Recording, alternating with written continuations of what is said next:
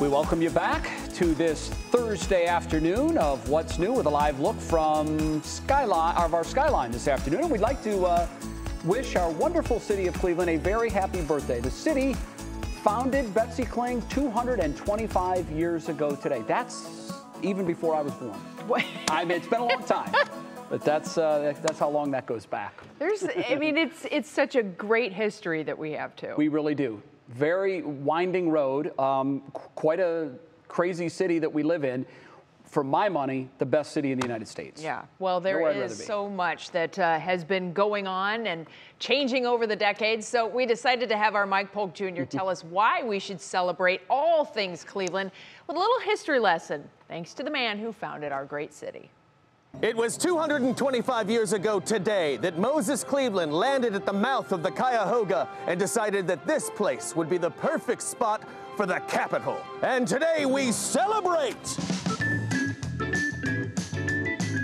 Young men, happy Cleveland Day. Happy Cleveland Day. Cleveland facts. Moses did not linger here. After founding the city, he returned to Connecticut, never to come back to Cleveland again. He left in October, which means, ironically, he himself never got to experience one of our infamous Cleveland winters. What a jerk. Happy Cleveland Day to you, young lady.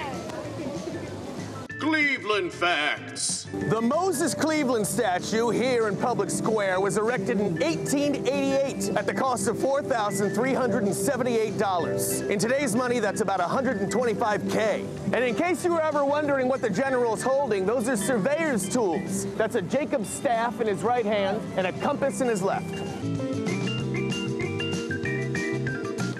Happy Cleveland Day! Cleveland facts. Get this, did a little digging, and Moses Cleveland's mother's awesome, old-timey maiden name really was Thankful Payne. That means the mother of our city is Thankful Payne, and that rules. Happy Cleveland Day to you, ma'am. Happy Cleveland Day to you, sir. Cleveland facts. Moses was feeling a little braggadocious later in life and was quoted as saying, "While I was in New Connecticut, I laid out a town on the bank of Lake Erie, which was called by my name. And I believe the child is now born that may live to see that place as large as Old Windham."